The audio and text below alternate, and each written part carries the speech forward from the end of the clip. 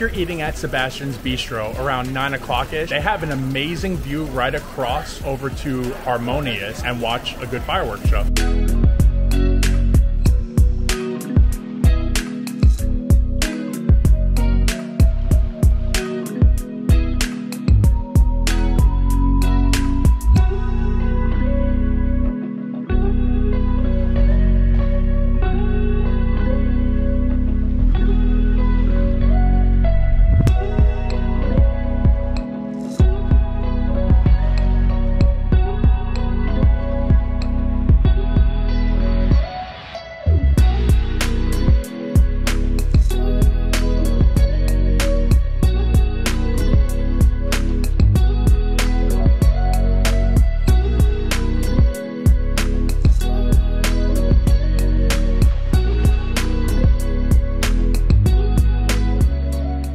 The hostess just sat us down at our table, and we're right in like the main dining area, which is really nice. Right on the windows outside of us is where the Harmonious fireworks were going off, so that was kind of neat. I wish we were actually sitting down watching the fireworks, but I don't know with all this glare in here if you would see them, but outside we had an amazing view of the fireworks. Did bring us two different drink menus. One is a wine selection, and the other one is a cocktail selection. Our cocktails just came to the table, and Brittany, what did you and I order? Brittany and I ordered the same drink.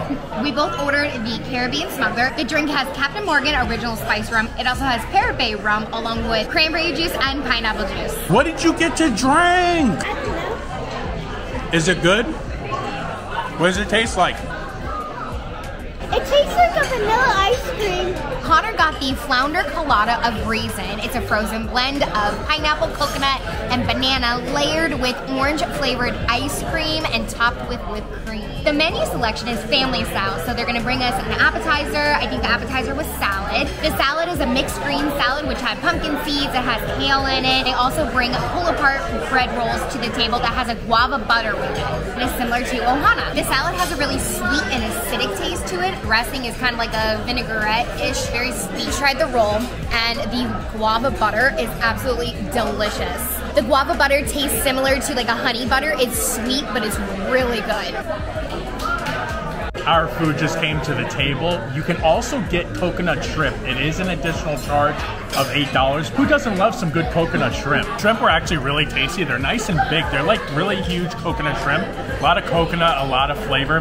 They do come with the sauce. I'm not sure what the sauce is, but there's really not a whole lot of taste to it. Our main entrees just arrived, and the entree comes with 3 different sides. It comes with cilantro rice and beans, a vegetable beef stew in the middle, and then broccolini is the last side that it comes with. It comes with 3 different entrees. It comes with a citrus oven baked chicken, mojo pork in the middle, and then a flank steak as the last entree. Next to the mojo pork is a mango reduction sauce. It looks delicious. The waiter said that it pairs really nicely with the pork.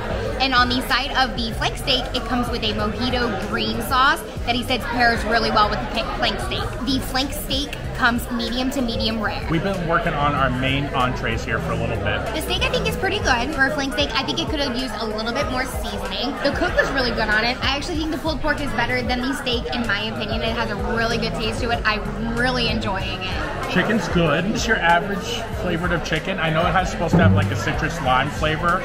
I don't really taste much of that, but it's definitely not a bad piece of chicken, but just, it's good. One of the side dishes is a green rice. So good, it's probably some of the best rice we've ever had. How's your chicken? It's good. So on a scale of 1 to 10, what would you rate that chicken? 10 out of 10. Why do you always eat chicken? Because I want to. We finished eating our entrees. Out of all the proteins, which one was your favorite? I enjoyed the pork the most. I really like the spice on the pork. I didn't think it needed a sauce with it. I thought it was fine by itself.